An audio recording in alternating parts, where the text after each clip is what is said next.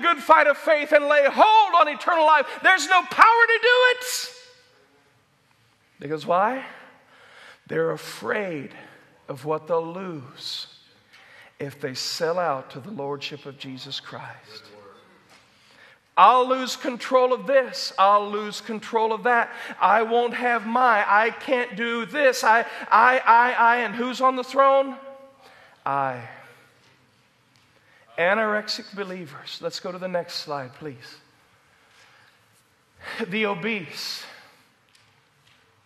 It seems to me that in the Church of Jesus Christ, or in the church world today, you notice I corrected my lingo there. In the church world today, I think this is probably our biggest affliction. In America today, there is no shortage of resources regarding spiritual things. We have bookstores, and the bookstores, there's still a bevy of them in our towns. But there's bookstores, Christian bookstores, going out of business because we have online Christian book wholesalers. Just heard somebody say this week, I don't go to the bookstore much at all, if any, anymore. I have them delivered right to my door. Books, books, books. Right now, I'm guessing if your community is the same as ours out there, you could probably turn on the FM dial to about 5 Christian radio stations. You go to the television and you find all kinds of Christian preachers. And then you sit in your church and you've got mighty men of valor that are preaching the everlasting gospel, breaking it down for your spirit to consume it and to receive it. There's no shortage. But my friend, if you don't do something with it, you will look like this, spiritually speaking. Let me tell you something. I don't know if it's man or woman, but this man or woman is going to have a very, very difficult time getting out of that chair to do anything, even to go put out body poisons and toxins in the bathroom because of lack of exercise. And so not only are the pounds packing on, but now the toxins are beginning to build all around, even externally on that body. Refusal to do anything with what we know. Serious stuff. I've also called this the bobblehead syndrome. You know, you open the cornflakes box and then there's a bobblehead with a head about 3 times the size of the rest of the body and so much knowledge up in the head and it never falls to here.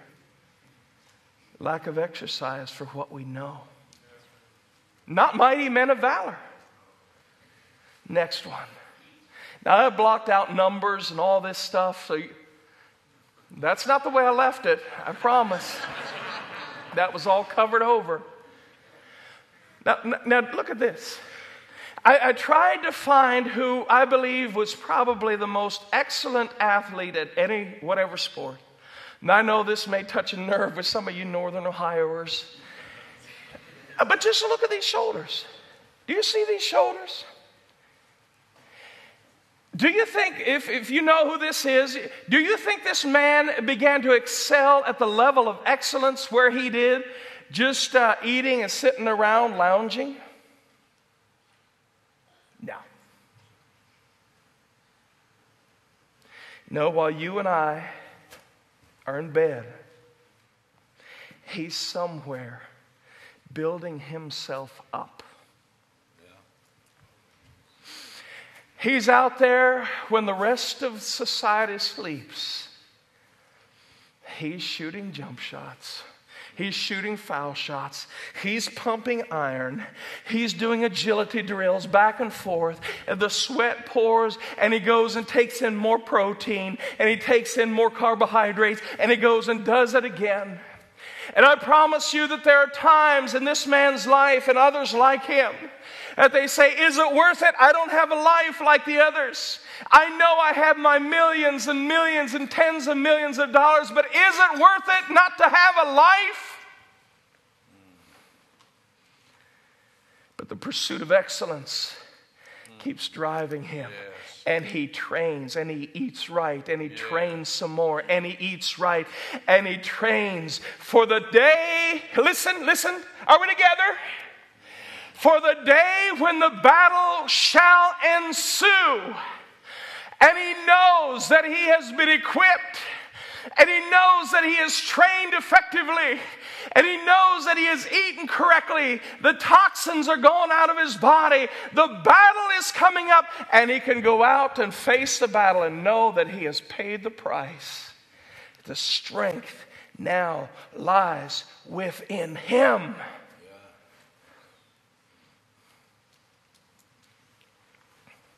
As a football coach, when the going gets tough and we're doing crusader reminders for the penalties that happened in the past game, and they're doing up downs and push-ups and bear crawls for 100 yards, and the tears are flowing down the freshmen and sophomores' cheeks, and I get down next to him and I said, you know when this is going to pay off?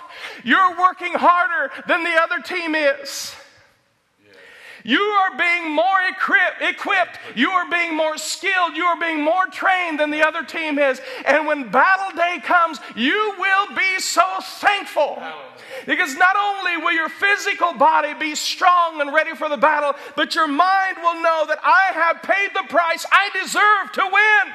Yes. Now that's in the natural. What about the spiritual? When you and I abide in the presence of the Almighty God, and we know who won the battle, we know He is the glorious conqueror, we know He is the victor, we abide in His presence, and He imparts that glory into us, and He speaks, and He reveals toxins, and He reveals what He wants us to do here, and He prepares us, and we're faithful, and we move where He says to go, and we don't go where He doesn't say to go. See, Jesus had this testimony. He said, I came to do the will of the Father. I speak nothing unless the Father gives it. I do nothing unless it is given to me of my Father.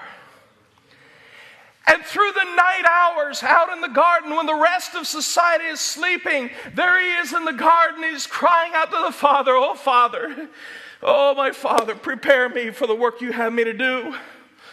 And there He is. He's up in the mountain praying to His Father, and He sees the disciples rowing in sea. And He's watching the storm come up. He says, Father, equip me to go down and still those waters. He sees the multitude over there waiting for Him, and He knows they're hungry, and He's getting ready for the Father to equip Him to multiply loaves and fishes. He is trained ahead of the battle, and the battle belongs to the Lord.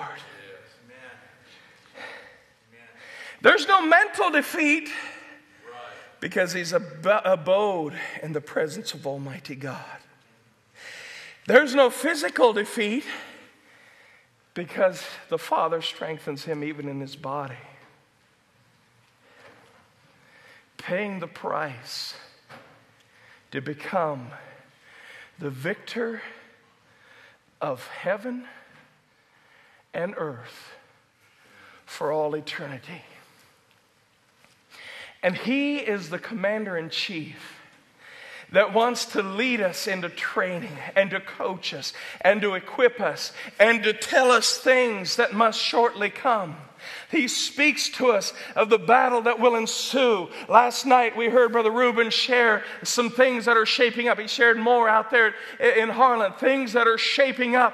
And he gives a prophetic word within the body of Christ. Why? So that we can prepare our hearts for what is coming. And we begin to strengthen ourselves and exercise ourselves in the Word of God and become mighty, mighty men of valor, mighty in Jesus Christ. Where are the mighty ones today? We want the blessing. The church society in mass is wanting the blessings of God and sit around the table. You know the old song, my house is full, but my fields are empty. No one wants to work in my fields. People want the blessings of God. Give me this, Lord. Give me that. We got a give me mentality. You know, we want all the blessings, but we want to do nothing. God have mercy on us. It doesn't work that way. Never has, never will. He is a God full of mercy, of course. I understand that. He is so merciful. He gives us things we absolutely do not deserve. But when comes time, I'm talking about the time for the battle, my brother, my sister. You cannot fight the good fight of faith without intense training hardships, trials. Oh, we could talk this afternoon about the trials. In Malachi chapter 3, he talks about the refiner's fire that is going to come when the Lord of all the earth comes to the earth, and he will purify the sons of Levi. And we could talk about that beautiful Fuller's soap, refiner's fire. Then we go to the book of Peter, and Peter talks about this, that the trial of your faith. What's he talking about? The test. He puts us through a test because he wants to see, how strong is my son? Can I trust him for this valiant task?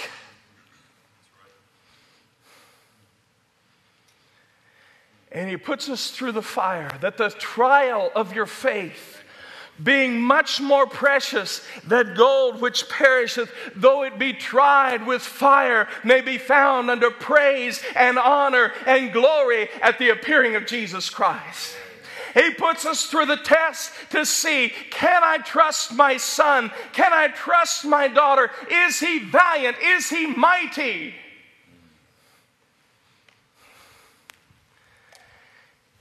And according to our faith, according to our might, and according to our strength, he puts us into assignments. Assignments for which we are born into this world for. And it calls at this moment, calls to mind the word of God that says, many are called, but few are chosen. Every man, woman, boy, and girl before the foundation of the earth had an assignment appointed to their life. Everyone has been called. When it says many are called, he's talking about everyone. Because the Word of God tells us in the book of Romans, it says, by one man's sin, many are made sinners. Right? So how many have sinned? All have sinned and come short of the glory of God. And so when he says many are called, everyone has been called. To me, one of the saddest things in life as a leader of God's great people is that there are so few that pay the price, that are willing to yield themselves to his lordship, that are willing to go through the fire and go through the trials, and willing to submit themselves to the rigorous, lonely sufferings that the sons of God must endure in the tests of life, to where he can come and say, son, I choose you. And the oil, he pours his oil out for the assignment and the task at hand. Very few come to the place. They're called, yes, but few are chosen to that place when he lays his hand on their head. I choose you. He's not talking about salvation in that scripture. No, no, no. He's talking about assignment for the call that is on their life. Can God depend on you? The next slide, my brother, please. I must close. For this cause, and he's talking about the blessings in Christ previously, the previous 13 verses. For this cause I bow my knees unto the Father of our Lord Jesus Christ, of whom the whole family in heaven and earth is named, that he would grant you according to the riches of his glory. How many riches does he have in glory? The answer is, I don't know. Okay? To be strengthened with might by his Spirit in the inner man. That's what he's longing to do. He's longing to strengthen us with might in the inner man to become valiant warriors of the kingdom of God. Rooted and grounded in love. And then, of course, Brother Wayne preaches just a masterpiece of a sermon on verse 20. Now unto him that is able to do exceeding abundantly above all that you ask or think, according to the power that works in you. According to the power that works in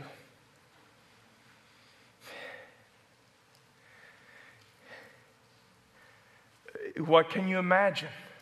What can you dream of him doing? He's able to do way exceeding abundantly more than that. But it's according to the power that works in us. Next slide. For the weapons of our warfare are not carnal, but mighty through God to the pulling down of strongholds, casting down imaginations and every high thing that exalts itself against the knowledge of God, and bringing into captivity every thought to the obedience of Christ, and having in a readiness to avenge all disobedience when your obedience is fulfilled. Can I just talk about this just for a few brief minutes here? Okay? The weapons that we fight with are not these guns here. Some of you need permits for them. They're not revolvers. They're not swords. We're not gladiators today in the natural life. But we are in the spiritual realm. And I believe all of us understand that, at least to a certain extent. But the weapons that we fight with are mighty through God in the pulling down of strongholds. Now, Brother Reuben just talked about the gates that cannot prevail against us. And as I like to refer to this, if this wall here were a fortress, the enemy has a fortress. The last thing that Satan and all his cohorts want to see is the sons of God come rolling into town. Yes, come on. Go ahead. Brother John, you remember when we went in to pray over your grandson. And the Lord showed me the picture. There were about, 6 of us walking down the halls. And nobody had any loud boots. But it reminded me, the Lord showed me, LAEL, we are going in here with an assignment to clean house here. And it felt in my spirit, not in my flesh, but I felt my spiritual man almost flexing. Here we come. And what are you going to do to stop it? There's an assignment for the sons of God today. The last thing Satan wants to see is the sons of God roll into town. It's the last thing they want to see. They'd rather see you catch a cab and roll out of town. But we won't, because we are mighty men of valor. And there is a fortress, there is a stronghold that Satan puts around cities. There's strongholds that he puts around individuals. There's strongholds that he puts around families. And God, the Almighty Father, equips and he trains us. And we go up to the stronghold. And can you see the men of God roll into that town? And there's a fortress. And the commander says, line up. And I had this picture when the Lord showed me this scripture. Remember the old hay hooks? Some people still use them, but the old hay hooks where you pick. I saw mightier hooks than that. And men hooking into this wall. And upon the commander's command, pull! And the strongholds go, down they come. Why? Because we are valiant. We are strong. We have dominion over the fortress. We have dominion over the strongholds. They must come down with the valor that is in us. We've been trained by the best. Or have we? That you must decide. It comes to the yielding to the Lordship of Jesus Christ. But to those who yield to the Lordship of Jesus Christ and are equipped with might in the inner man by the power of the Holy Ghost, you are commanded by the greatest commander of all the ages. And strongholds will come down by the authority of His Word. They will. Some of you would rather use picture terms like we back the old 4-wheel drive up there and put the old log chain and put her in the old low gear. And the wall. You like that picture better. I don't care what picture. All I'm saying is that by the command of God, the strongholds come down, flats, when we are trained by the Lord of glory. Are we together?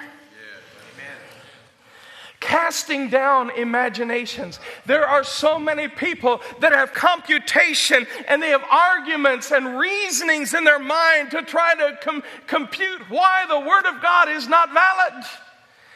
Listen, we got out of the revival meetings in Harlan, and we were going to leave for Holmes County at 11 o'clock the next morning, get our things done.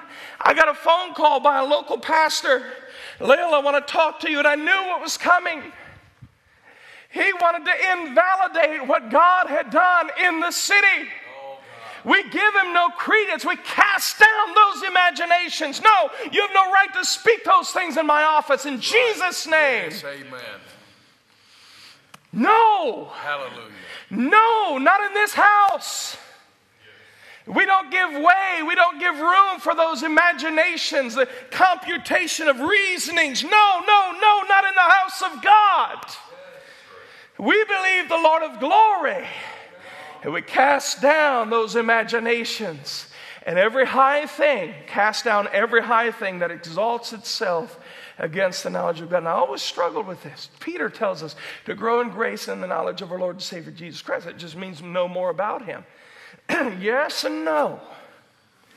He's talking about the revelation of truth and himself into the heart. And he does that. He does that to the unsaved. He does that to the saved, and prophetically of what he's wanting to do. That is the knowledge of the Holy One, the knowledge of God. And he reveals that to us. But you know what happens?